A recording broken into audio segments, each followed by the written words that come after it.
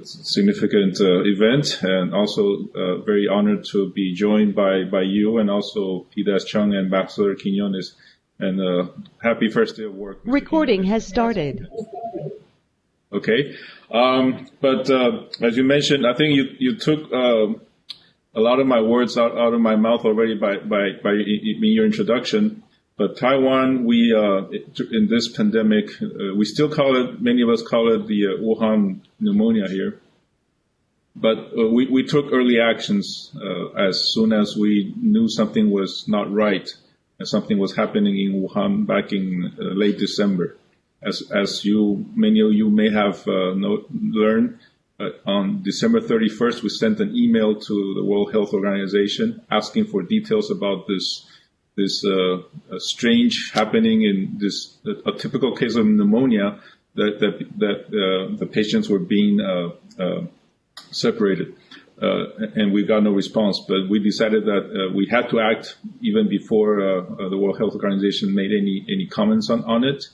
So we took early action, and by the things that you mentioned, technology, openness, transparency. We had every single day our CECC, Central Epidemic Command, had news events chaired by our own Ministry of Health to tell the whole world and our people what was going on that day in Taiwan regarding the pandemic, how the government was dealing with it, how many cases. As a matter of fact, I can share with you, as of today, we have 445 confirmed cases in Taiwan. We just had two today, two travelers from Bangladesh who arrived. They arrived with symptoms of COVID-19. But we've only had 7 deaths so far, but also already 433 of those 445 have been recovered and released from the epidemic. So, but also to a certain extent, we were lucky, because many factors could have played, and we could have ended up with a disaster in our hands. But we took early actions because of our experiences from 2003 from the SARS epidemic. We didn't know that we had an epidemic in our hands until it already happened, and that because PRC, People's Republic of China, had not told the world what was happening in their own country. So by the time it spread through Hong Kong to the rest of to Southeast Asia, including Taiwan, we had over 150,000 cases of people quarantined and 37 deaths. That experience told us that we could not rely on PRC, but also we could not rely. We needed to be integrated into the World Health Organization. At that time, 2003, we asked for help to the WHO, and they refused to react to our pleas until maybe 6 weeks after. Even after 6 weeks, they sent specialists to Taiwan. They refused to have contacts with our health ministry officials because of the one China policy that rules in WHO. So many deaths could have been prevented in 2003. So during the last 17 years, we have been preparing for the next pandemia, which is the one we are facing today. So, in the short, as a whole, we were sort of prepared. We were preparing for this for 17 years, and we had to rely on ourselves to deal with this project, with this pandemia. But also, it shows that we should be more integrated to the World Health System, because we are part of this world. Thank you. Thank you, Ambassador. Ambassador Quinones, welcome to Washington. So glad you're being entrusted with this important role representing Guatemala and to the United States. Ambassador Quinones, tell us a little bit about how Guatemala is experiencing COVID and how is Guatemala responding? Thank you very much, Dan. First, let me thank you for this invitation. As you just indicated, I'm just arriving into Washington. This is my first official event, and I'm very pleased that it's with CSIS and with you, and also I'm very honored to be joining this conversation with Ambassador Yui and also with Ms. Chung.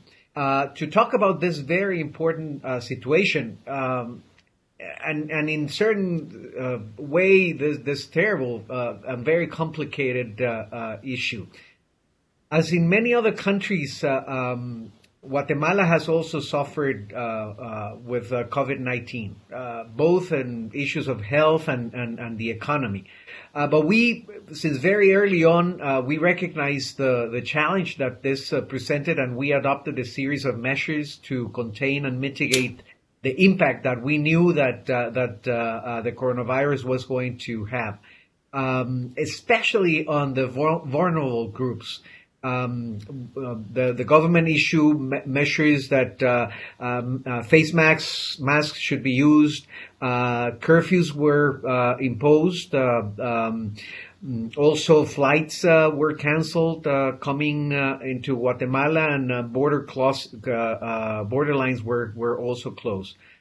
President Yamatei, who, by the way, and I don't know if you know this, he's a medical doctor, wanted to shield the country as much as possible.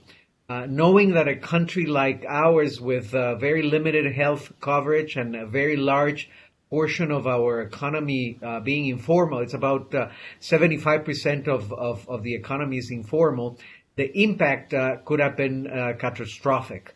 Obviously, the pandemic has affected the economy, but Guatemala is a resilient country. We have very strong economic and financial fundamentals, solid macroeconomic indicators, and a very low ratio between debt and GDP. As a matter of fact, just recently, the IMF approved a assistance package almost worth $600 million to Guatemala, and they would have not done so if we were not well prepared to manage it. In order to mitigate these challenges, the administration of President Yamatei also adopted a series of measures to help the people.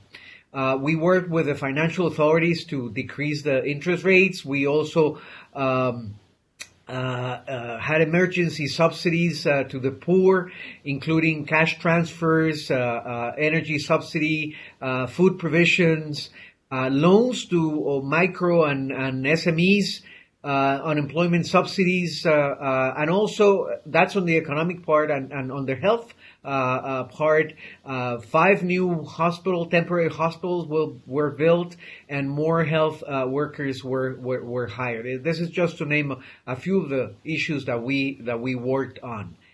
And I just want to close by quoting what the IMF said when approving this assistance package to Guatemala, which in a way sums very well what we have been trying to do. And I quote, the Guatemalan authorities have taken swift and comprehensive measures to contain the spread of the virus and mitigate its economic impact. And that is the way that we are trying to approach this situation. Great. Thanks, Ambassador. Pete S. Chung, thanks for being with us. We really appreciate your time.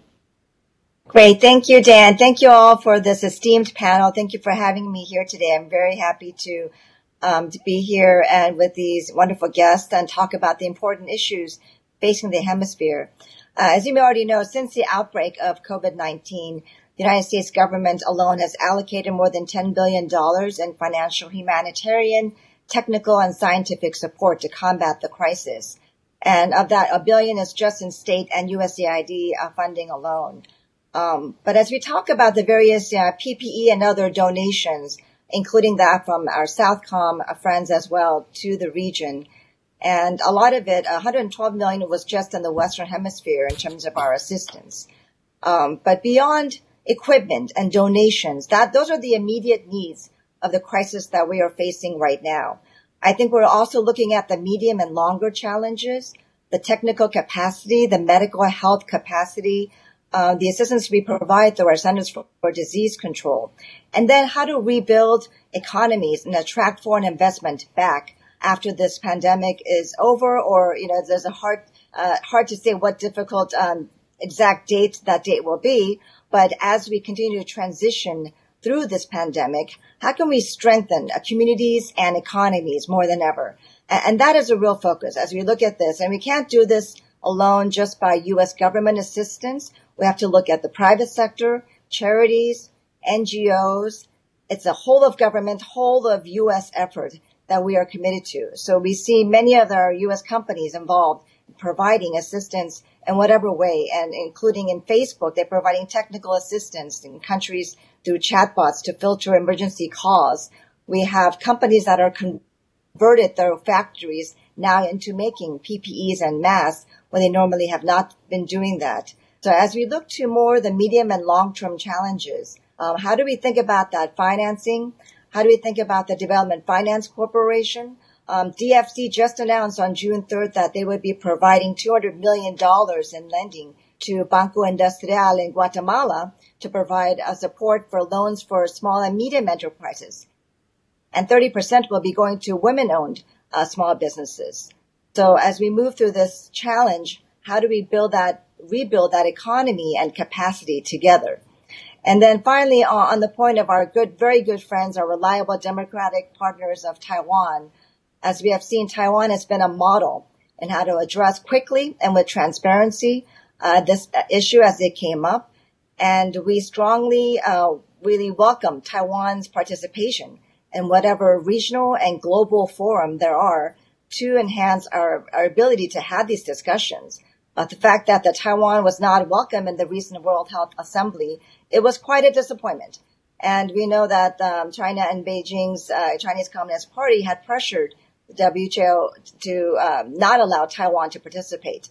So again, we call for more space, more of that international space for a reliable and trusted partner like Taiwan to be able to share its best practices, to share its leadership where it's needed. This is a time when we all come together and not leave countries out as we talk about how to address solutions together. And I know we do a lot with Taiwan in the Indo-Pacific, and I look forward to doing more cooperation and capacity building with Taiwan in our hemisphere as well. I know that there's many various avenues of doing that in Asia, for instance, through the Global Cooperation Training Framework. And I'm hoping that we are able to bring that and those resources here to our region as well, whether it's in the health and medical field or digital economy or other enterprise and entrepreneurship issues. We believe Taiwan is a very strong partner for this region. Thank you, Pete S. Chung. That's really great. I strongly agree with all of your points. I think Taiwan is a reliable partner. It's an important partner, especially in Central America as well. So, Ambassador, we talk a little bit about how Taiwan, in addition to its successful response to COVID in Taiwan, how it's helping allies in places such as Central America. Talk a little bit about that, Ambassador. Thank you, Daniel. As soon as we started dealing with the pandemic here in Taiwan, we also started thinking about how to help our friends. We have Latin America and the Caribbean. We have 7 health programs in 7 countries going on, and we immediately asked our technicians or doctors who were in those countries stationed to implement those health projects, to start giving seminars to the health personnel in those countries regarding the pandemic. At that time, early on, it was maybe early February, most people around the world thought that this was an Asia-only epidemic. So people said, it's still far away, but we started sharing with them our experiences, our advice on how to deal with this if it came to these countries. So in most instances, I think the health ministries of these allied countries would already somewhat had a notion of what to do or when it came, how they can prepare for it. We also, as soon as we were able to, for example, also in Taiwan, in January, people started to notice that face masks were not really readily available as they used to be at pharmacies or even supermarkets. We can buy this very cheap, at supermarket. But they started to disappear. People started hoarding these face masks. So we created a national team to create face masks for Taiwan, the Taiwanese people. We started having rations. We could, I think, get 3 per week at the beginning, and then we can get 9 per 2 weeks per 14 days. And now it's readily available everywhere. But the government took command of the production of face masks so that it could satisfy our domestic production, but at the same time also prepare to share with our friends around the world, and not only Latin America but U.S. and other countries where there was a need. For example, in face masks, we've donated or sent to Latin America a total of around 14 million face masks. And N95 masks, around 200,000. We also donated PPEs, thermal imaging cameras, temperature measuring stations, PCR machines, etc. All to help our friends in need facing this pandemic. We also offer some financial non-reimbursable assistance to other countries as soon as we knew that this was becoming a serious problem in the area. Also, as P.S. Chung has mentioned, which I like the way you guys work. You're already thinking about post-pandemic, world, what to do afterwards. We're also thinking about planning what to do with our ally countries after this stage is over, the recovery stage. What we can do with our friends to help them in the economic recovery. For example, in the Caribbean, allies of St. Lucia, St. Vincent and Grenadines, St. Kitts, and Belize, they are heavily reliant on the tourism industry. So we're already planning on a project afterwards, post pandemic, on how to help them in the recovery of the tourism industry, but adding the necessary safeguards to prevent this from happening, or to make the tourists feel safe, but when they're visiting these countries. And also we have other projects. I think we talked to P.S. Chung before. We are also planning this on the economic recovery stage, on a project related to women entrepreneurs in our allied countries, etc. So these are and also we've been sending. Taiwan is a rice production country, so we've been sending quite a lot of rice to our allies. For Guatemala, we're sending around 3,000 tons of rice, to Haiti around 10,000, etc. To other countries as well, to also help them face with this crisis. But and also, as Peter Chan also mentioned, the GCTF events. It's a training seminar, and I think we talked about that we also could start our very first event in Latin America, maybe on digital economy, maybe on health, and we talked about maybe doing it, initiated in Guatemala. So we are also planning on that. Excellent. Thanks, Ambassador Yui. Ambassador Quiñones, talk a little bit about how you're working with Taiwan and the United States and how they're helping you respond to COVID, and talk also a little bit about, as you look ahead beyond the immediate emergency that P.S. Chung is talking about, what the future looks like. Go ahead, Ambassador. Thank you, Dan, and thank you to Ambassador Yui for what they are doing, for what Taiwan is doing with Guatemala and for Guatemala. Taiwan has been an excellent friend, and in this pandemic, they have shown what really friends are for. They have been extremely supportive. They have been very, very strong partner in the fight that we are facing to mitigate the pandemic. They have provided very important support, medical equipment in very large quantities. He mentioned the surgical masks. Well, we benefited from 2 million of those surgical masks. Also the thermal cameras, a good number of them were also provided to Guatemala. Infrared thermometers, more than 1,500 of them we received from Taiwan. Detector systems, a great number of issues that items that allows us to face this this pandemic. But additionally to that, they also thought about food.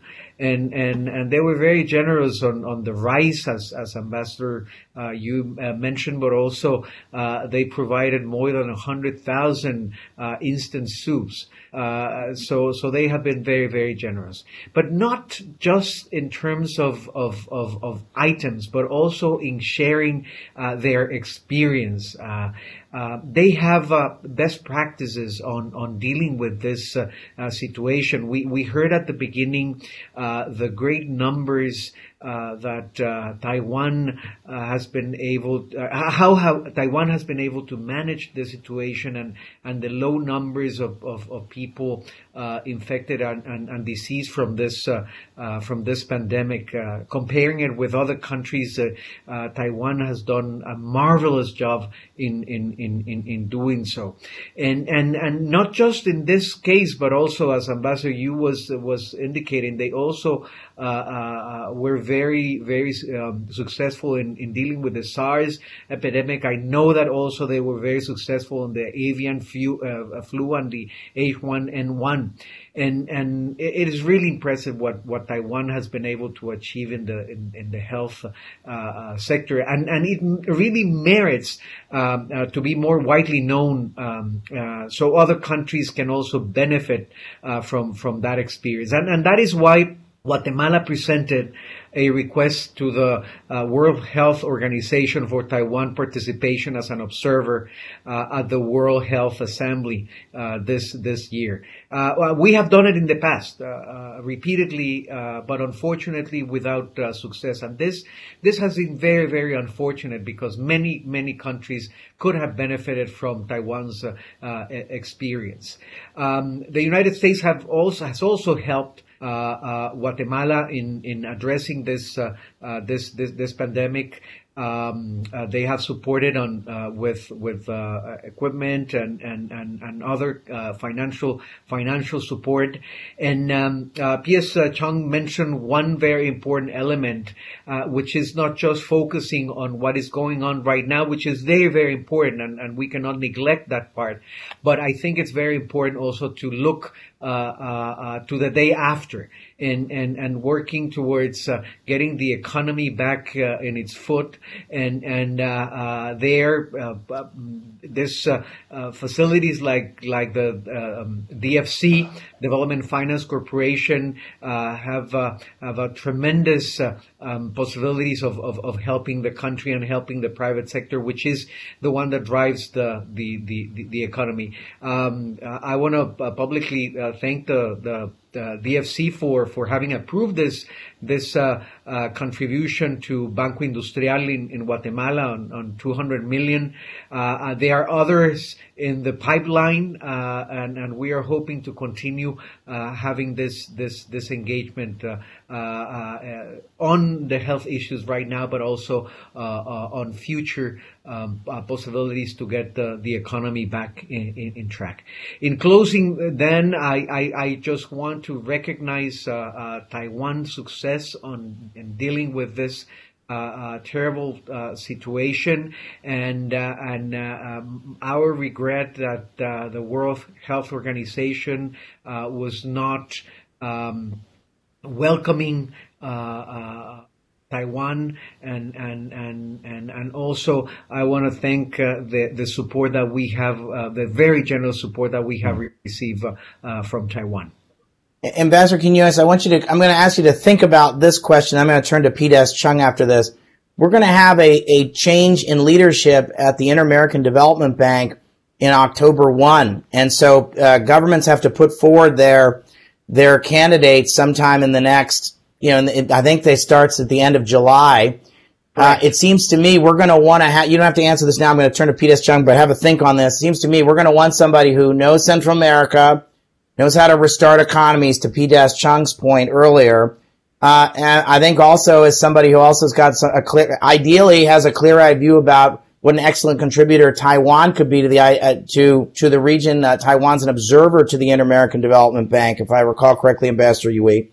So have a think on that, Ambassador Quiñones. I'll leave that question for you, but let me turn to you, P.S. Chung. You mentioned earlier this very important global cooperation and training framework, which is the United States, Taiwan, and Japan Exchange Association to jointly administer this platform for Taiwan to share its expertise. I thought that was a really important thing that you flagged. Either talk a little bit about that. Maybe there's an opportunity to start in Guatemala, as you were saying earlier. Exactly. There's so much, again, that we have done with Taiwan in the Indo-Pacific. And again, I think our Western Hemisphere has so many challenges, but opportunities too. And that's where we're really looking to cement those partnerships and cooperation even more than ever. And we thought this GCTF framework has been so successful in Asia. And I worked in Southeast Asia as well and saw how the capacity building at the technical level, at the policymaker level, was able to help people, whether we were talking about infectious disease issues or water issues. So many of the challenges that, for instance, the Caribbean areas share with the Pacific Islands is disaster resilience. We're going into hurricane season now. So it just was a natural partnership for the United States and Taiwan to work in Asia. And we're building up that capacity and programming here in this region as well. And I'll see another opportunity is for the America Crece initiative, which we announced last year, is to really look at, again, the capacity building and the institution building to enable foreign investments to come into the countries in the Western Hemisphere. And we have signed MOUs now with more than a dozen countries in the Western Hemisphere. We would like to do one with Guatemala and others as well. And what this enables is bringing in USAID and all of our interagencies, Commerce, Treasury, to provide the training and frameworks. Again, we can't order our companies, unlike other countries, to go invest in a country. But if we provide the capacity and the enabling environment, reduce the bureaucratic hurdles to investment, we believe that will attract U.S. and other foreign investors. So this is another area we can partner with Taiwan in.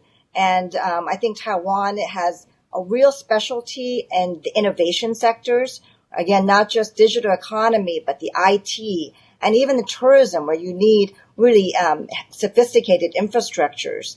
These are the areas in the sectors that the Western Hemisphere countries are looking for. And when you talk about innovation, transparency, and good governance, that is what we have in our reliable partner as Taiwan.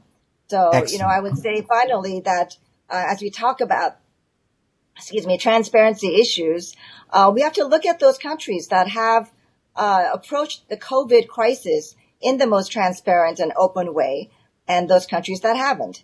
And if you have not been sharing information like Beijing hasn't, and been hiding information and delaying and cracking down on its own journalists reporting on COVID, I think that speaks volumes to other areas. Again, this is not just about COVID. It's about the next pandemic, but it's about everything that we do together. And so finding the partners that we share the same democratic and open values is very important, no matter we're talking about pandemics or economic rebuilding. Thank you, Pete S. Chung. I think it's very important that you mention this. There is going to be another pandemic. Unfortunately, they come like clockwork because of air travel, because of agriculture, because of urbanization. We're going to have this as a challenge. This is one of the downsides of even without extensive globalization. We've had pandemics in other times in history, but they're just going to come. And so we have to have resiliency. We have to have strong institutions. It helps if you've got a free media. It helps if you've got a strong scientific set of capacities, and it helps to work together in a collaborative and open way. And Taiwan's demonstrated that. The United States demonstrating that. Guatemala's demonstrating that. And I really appreciate you mentioning, I think there's an enormous opportunity through GCTF. I think Taiwan has a lot to share with the region. We can do this in partnership with Taiwan as the United States, in countries like Guatemala. CSIS would love to work with Taiwan and helping be a catalyst and an accelerator to help create those sorts of partnerships. This is a very important. I also think that Beijing is going to pay a price for the way it has handled this crisis, both in terms of its delays and because of the lack of information, if I can describe it that way. I think it's very unfortunate that they did not allow Taiwan to participate fully in global health institutions. It's lamentable, frankly. So I think we have to work. Our democracies have to work together in this great time of challenge. So I think there's some important platforms we can build on. Ambassador Yi, I'm a great admirer of I think we need to think about what the future looks like, because I'm worried about in places like Central America and places like Guatemala, the rule of thumb is we're going to see as much as a 5% hit to the GNP, the formal GNP in places like Central America. Hundreds of thousands of people, maybe even millions of people in places like Mexico or Central America may be thrown out of work. So we need to be thinking about, as Pete S. Chung was talking about earlier, how do we restart the economy? And some examples of this that Pete S. Chung talked about, and you've talked about, how do we restart the tourism sector?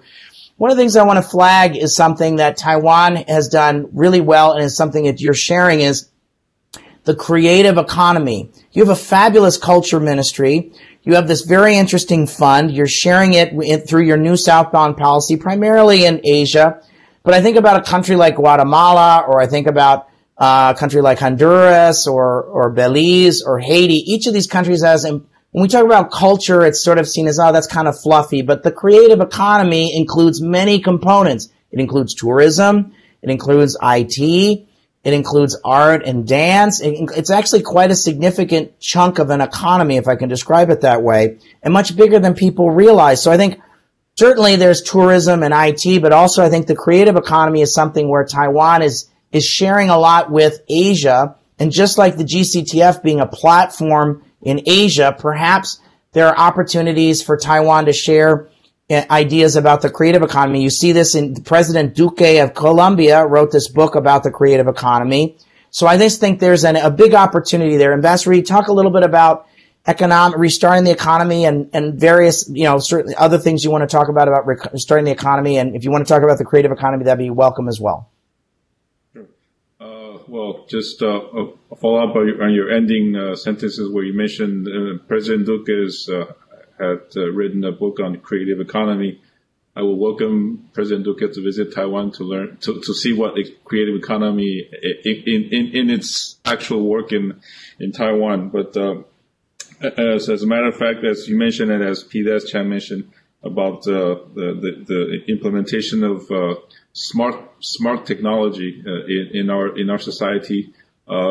Actually, we implemented that during our pandemic. We have a digital minister, and she designed and implemented some of the softwares or apps that we could use. For example, we could look from our smartphone where the nearest available face mask selling points that I could get to, and then just by looking, there's still 3 sets, so I can, I am within 3 minutes walking distance, so I can get it before it's all sold out, etc. So it helped us in managing and managing the uncertainties that we face when dealing with this pandemic. The scarcity of face masks and whether I'll be able to get it today or not, etc. So this is technology at work during the pandemic. But also, actually, end of last year, we sent out a delegation of it's called Smart Solution businesses to Central America, including Guatemala.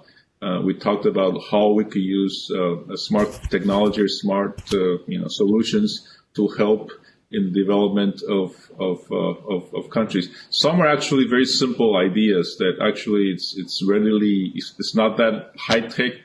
People think of smart cities, like AI and all that, but actually as simple as an app that can let you know when your next collected bus will arrive at your bus station just by looking at your apps. Oh, okay, the next bus will come in 5 minutes, so I know how long before I have to stand by the bus stop to take my ride, or etc.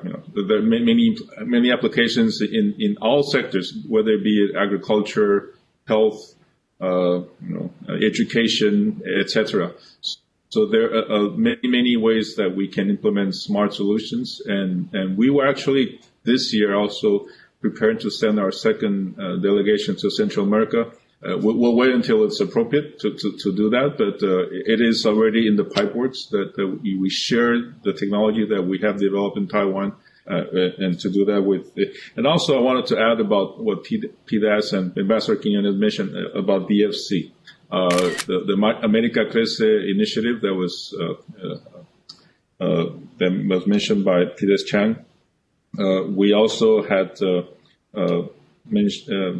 announced our willingness to join efforts with the United States, to join efforts with whether it be a DFC or even USAID, in working together with the United States as a like-minded partner in Latin America, in our allied countries, to join efforts to improve the livelihoods and improve the development of our allied countries. I think this will be more meaningful post pandemic, because this will be the implementation of creating new jobs, starting new infrastructures, or modifying society mechanisms so that it can better handle the new world that we will be facing after the pandemic.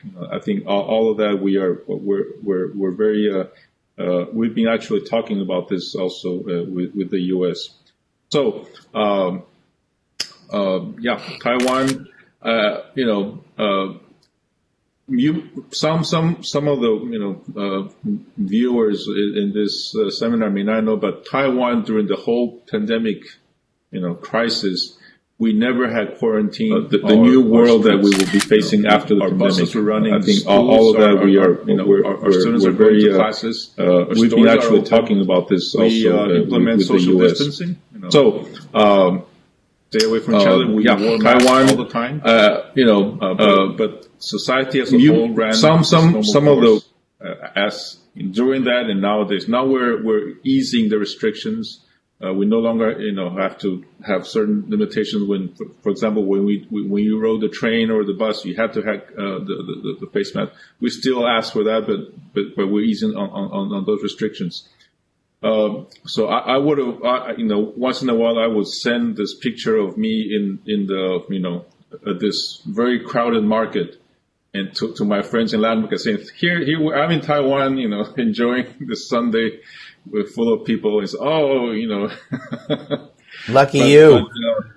Yeah, that's. But we were lucky, and we would like to keep it that way. But also, we're very willing to share our experiences with our friends. Also, besides having medical personnel in those projects at the 7 countries that I mentioned, we also have a series of webinars from Taiwanese doctors in Taiwan with all of our allied countries in the region, to also to answer any doubts they had when they were dealing with the pandemic, or some of this. What are the solutions? What are the experiences? What are what we can share with them while they're dealing with COVID-19?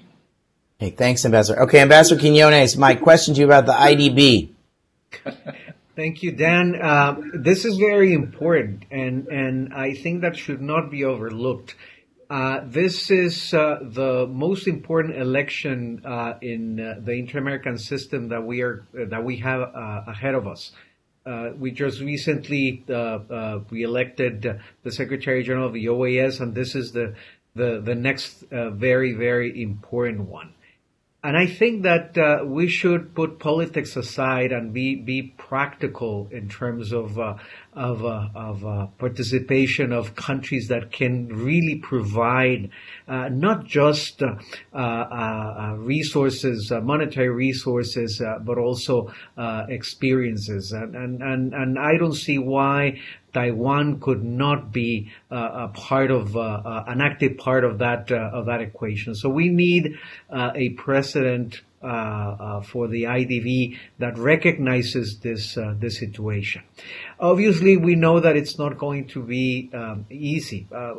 Let's just recall what happened last year on the annual meeting. If my memory serves me well, it was going to take place in China, and at the end it had to be canceled because of the issue of Venezuela. And I think that we also have to put principles and values in front. Issues of democracy, freedom of the press, and all the different elements that Dan mentioned at the beginning. So this election is key, and yes, by July, I think there have to be the candidates open, and we hope that whomever gets to be elected will recognize the value of having Taiwan actively participate at the IDB. Great. Unfortunately, I have to move to questions because I'd love to have this conversation among all of us. The first question is from Richmond, Virginia. One of the reasons why Taiwan's been so successful is its robust and experienced science and technology communities. What can we do in the medium to long term for Latin America to enhance their own science and technology communities and bring them to similar standards? Maybe this is a question for all three of you. So, Ambassador P.S. Chung, do you want to respond to that first? Well, I think, as I mentioned, the innovation and the academic and scientific research that we have been ongoing for years in the region, that can only become stronger, and it's only more necessary right now. And so whatever form it is, whether it's through academic to academic exchanges, or through governments, that's where we need to look for those solutions. I would say we have a program in the Western Hemisphere called 100,000 Strong. And that's where we actually match up, and we get private sector donations to match up students at the college and postgraduate level from universities in the United States and Latin America to come up with innovative solutions on whether that's on hygiene issues, water management issues, or health issues. And so we're looking to enhance these kinds of programs and enhance more of that academic to academic best practices across the region. Great, thank you. Ambassador Yui, would you like to share about this? Sure. As I mentioned before, we in the Americas, within our allies, we already are implementing 7 health programs. Some are, for example, in Guatemala, we have the promotion of medical technology for the improvement of maternal neonatal health. We have one for kidney disease in Nicaragua, from strengthening medical imaging system in Belize, etc. There are several, but one of the programs, for example, it could be also as simple as just improving the infrastructure of the hospitals. For example, in Paraguay, where I serve as ambassador, we implemented the modernization of their information systems of public hospitals. Basically, having a computer system and a managing system for the computers, where the patients used to have to come very, very early into the hospital, stay in line for maybe a couple of hours to be able to be attended by a doctor. Everything was done by hand, by pencil, and the medical workers could be in different files, according to how they wrote their name that day. It could be in a different, paper file. And everything was digitalized, and it was very efficient. People were being attended by the doctors within, maybe within an hour. And also the hospitals were able to better manage their resources. For example, medicine. They didn't know where their aspirins were going, after they got it from Ministry of Health. But now with the system, they knew which doctor was, giving how many aspirins to which patients. So just that itself, it's an improvement of the medical system. As also some of you may know, Taiwan has a very comprehensive universal health system in Taiwan. Over 99% of our population is covered by this universal health system. And also we are happy to share the experiences we had on implementing this national health system. At the same time, work together with like-minded countries like the United States and other countries to work together. We've also been talking about building hospitals. I think we're in the process of talking with Guatemala, for example, in improving some of their hospital system, hospitals infrastructure, or even building new hospitals with the President Yamatei. And with the United States, we've also had a series of approaches where we work together. For example, I'm reading this material that I have on March the 18th. We had a joint declaration between Taiwan and the United States on as a partnership to attack or to counter the COVID-19 between our two countries. We are working together on vaccine production. There's a company called Medigen and our National Institute of Health. We're working together for the development of vaccine. We're working with a U.S. company called Gilead Science. They're makers of the remdesivir the medicine and working with our hospitals to develop this medical treatment for the COVID-19, etc. Our ministers of health, Minister Chen and Minister or Secretary Azar, had a teleconference back in April to talk about working together, not just between ourselves, but also with other countries on this issue, and also on working together on our participation in WHO and others, right? But we're a willing partner, and we're a very dependable partner. As PDAS Chan also mentioned, sometimes Beijing is not very. They like sometimes to exaggerate and also hide some facts. And they promise a lot, deliver not that much. But Taiwan is a very reliable partner. We do what we say. So we are here ready to help our friends. Ambassador, can you ask this question about increasing science and technology capacity in places like Guatemala? Very briefly, and Ambassador Yui mentioned that Taiwan has been lucky, and I beg to differ. And if I may say that you may have been lucky, but you have been prepared, and you have been preparing, and you have been investing on all these different elements that were raised here. So I beg to differ. You were not lucky. You were ready. You were prepared, and I think that is very important, because it is not that you are just like that, but you are willing to share that experience with the world, which I think is very important. You are a very generous country, and we in Guatemala, we have benefited from that generosity, and I think that more countries in the world can also benefit from that, especially on this front that we are discussing today.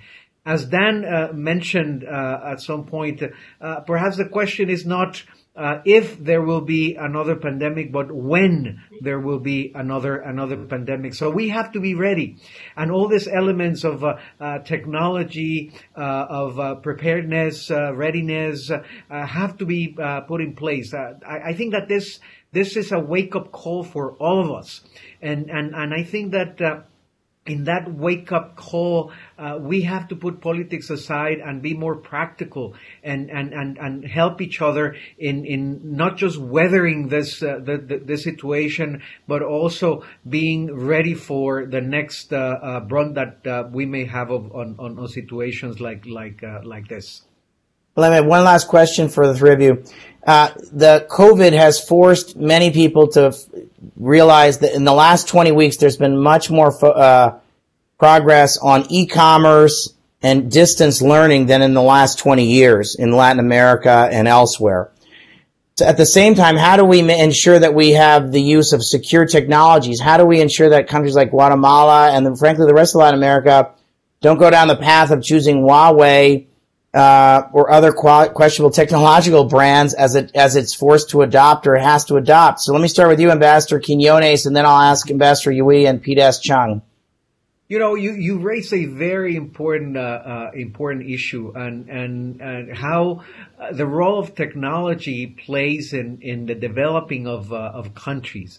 I think that we could not be and should not be putting aside the possibilities of getting into the next level as a country by not investing in technology, but I think it has to be the right technology in order for us as countries and as individuals, either in education or in the business sector, to get the best. And for that, we need to have the security, the privacy, and the assurances that the way we are working with this technologies, communication technologies, is secure. I think that it's the way of the future. If this pandemic has brought something positive, is the fact that we could do what we are doing this morning. Ambassador Yu is in Taiwan. Julie is here a couple of miles from me. I could have been in Guatemala having this conversation, but it's important that this be secured. So I look forward to getting support for this kind of situations in this kind of technology in Guatemala, so we can get into the next level. Great. Ambassador Yui? Yeah, well, one of the advantages of us being not in not so friendly terms with mainland China is that our telecom systems, including our 5G systems that we have implemented in Taiwan, are all free of PRC materials and PRC software. We're clean, so we're also very willing and happy to advise and share our experiences with other countries on how to implement a 5G or a telecom system that is free of this wishy or iffy or doubtful technology that may intrude in your privacy, or even maybe some of you may have read today or yesterday about Zoom. That they have been censoring certain users because what they were talking were against PRC. PRC. They didn't like it, so the PRC government asked Zoom, said, "Well, take those away." So we strive to work in an environment that is free of those censorships. We work with democracy and loving countries. Also, as we also mentioned earlier in this session, that we're actually planning with the United States to have our first GCTF seminar, probably in Guatemala, and actually the topic will be on e-commerce. And also, as a personal experience during this pandemic, we try to stay away from people and etc. Nowadays, it's very. I learned to use Uber Eats and Food Panda, and that's part of a learning process. But it works and it's very convenient. Great. Pete S. Chung, you get the last word. Thanks. I think it all goes back to accountability and reliability. Let me go back to a moment on the IDB meeting of last year when they were going to host it in Chengdu. Not only did the CCP decided not to invite the Taiwan, who was an observer, but they decided not to invite, of course, interim President Guaido's representative of a democratic Venezuela. So the members spoke back and said, why does Beijing get to dictate these rules that are transparent and long living? So I think, again, that is just one example, and the World Health Assembly is another example, where we as a democratic community should be able to work together, again, as Ambassador Quinones says, come up with practical solutions using the best resources and the best practices. So when it comes to technology and things like Huawei, I think the same thing applies. Who are the reliable partners that can be accountable? And it goes beyond personal data privacy. This affects national security.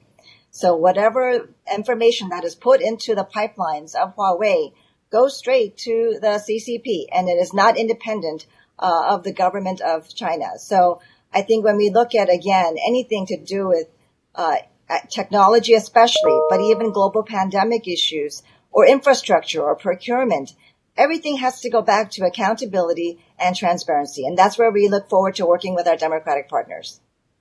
Thank you, everybody. This has been great. I really appreciate it. And I hope to do this again sometime soon. Thanks all very much. Thank you.